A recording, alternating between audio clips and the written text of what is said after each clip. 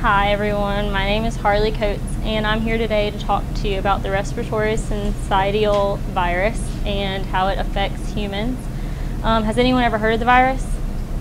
That's not surprising because it affects a large group of the population, especially in underdeveloped countries. It affects about 2/3 of the population annually, so each year.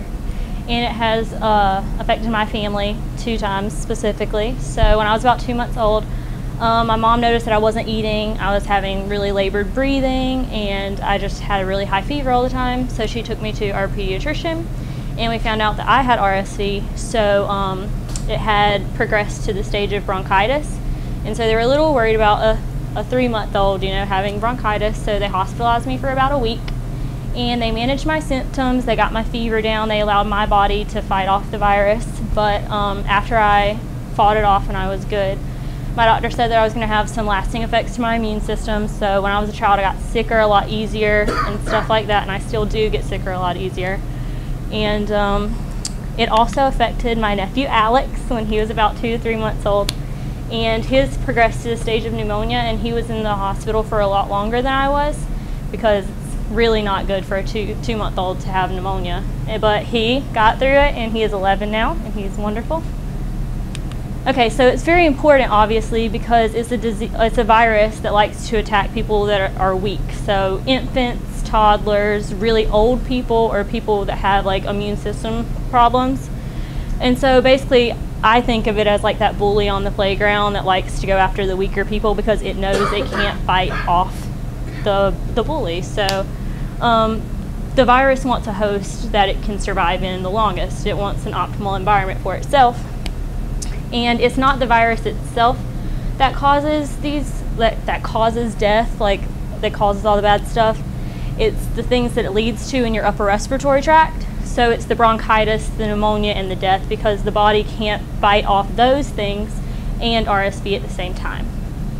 And so, like I said, 2/3 of the population experiences it in their first year of life, and 34 million people are touched by it in some way, mild cases, bad cases, stuff like that each year.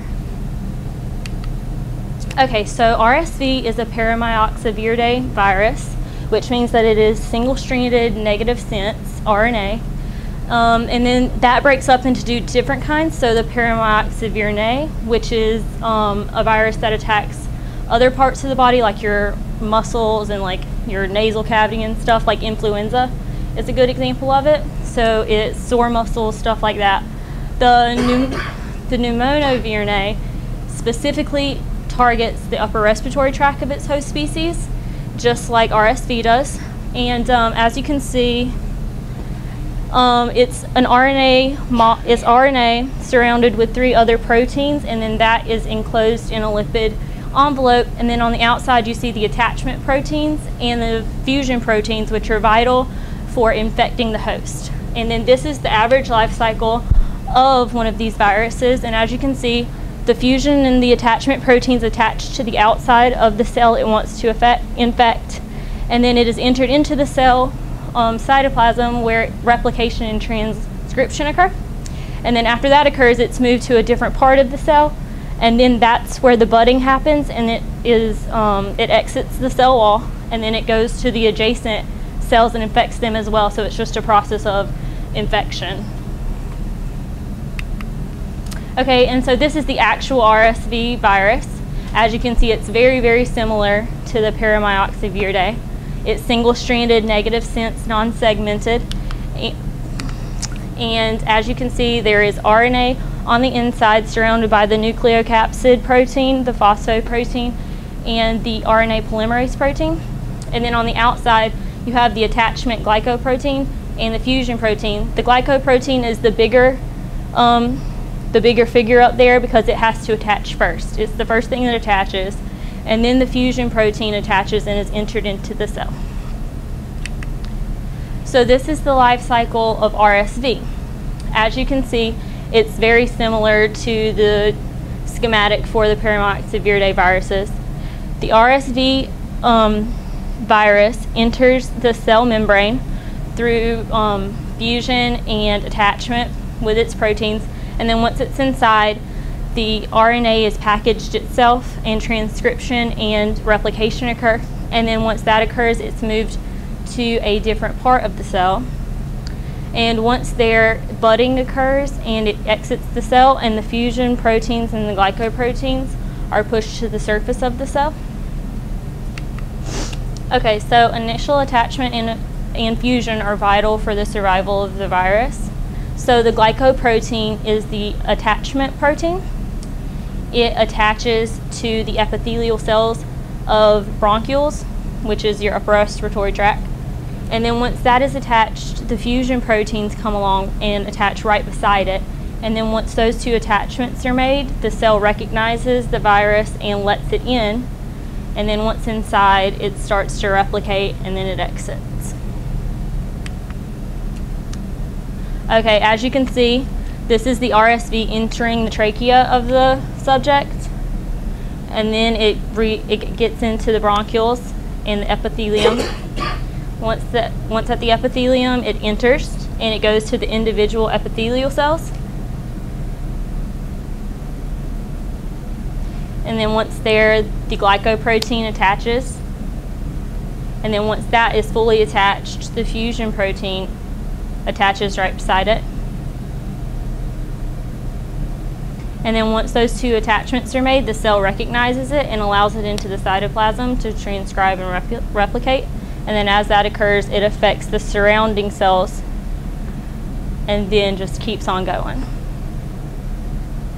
until the body's natural processes can fight it off. Okay, so replication and transcription occur in the cytoplasm of the infected cell, and it occurs through clathrin-mediated endocytosis, and so that's where the virus is converted to a plush strand for replication template. And transcription, as I said before, it occurs by the RNA itself. It packages itself and everything. There's no intermediate step in the protein synthesis. And the three proteins on the inside with the RNA that are important for replication and transcription and survival of the virus is nucleocapsid protein, phosphoprotein, and RNA polymerase. Okay, so this is a general diagram of the upper respiratory system of all humans, most humans. Okay, so as you can see, there's the trachea, and then there's the bronchial tubes, and then there's the lungs. So the virus is contracted through airborne stuff, so you breathe it in, and then as it enters your body, it travels to your bronchioles where it infects your epithelial cells. This is an example of infected epithelial cells.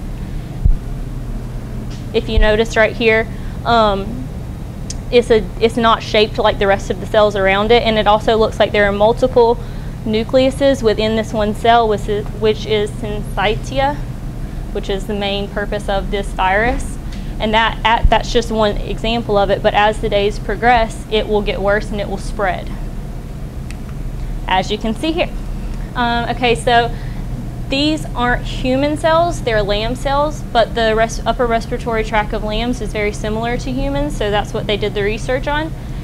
And so they took a lamb and they exposed it to the virus, and this is the first day. As you can see, the RNA is the black dots in the cells, or the RSV is the black dots in the cells, and it's very localized. There are a few outliers, but it's very localized on the first day. And then on day 3, you can see that it's spread exponentially. It's still kind of localized to that one position, but it's definitely spread throughout the rest of the cell. And then on day 5, you can see that it is spread very far and it's multiplied very time. So it's a very fast replicating virus. And then this example is of human epithelial cells, and you can see the discoloration and the shapes are off. It's not uniform shapes, and that's the RSV effect. Okay, so as of right there now, there's no vaccine that you can get for your infants for the virus, and there's no cure.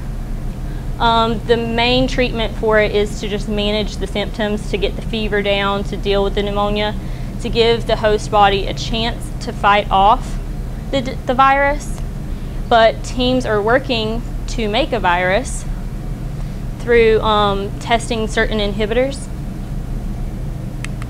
And these are a few of the inhibitors that have been tested so far. So there's gold nanoparticles, antibodies, and fusion inhibitors. And as you can see, some of them bind to the attachment proteins and the fusion proteins so that those proteins can't bind to the cell that it wants to affect, so the epithelial cells. And there's also antibodies which hinder it from getting to it, and then the fusion inhibitors which inhibit fusion to the epithelial cells. But if there's no treatment, it's infecting. Any questions?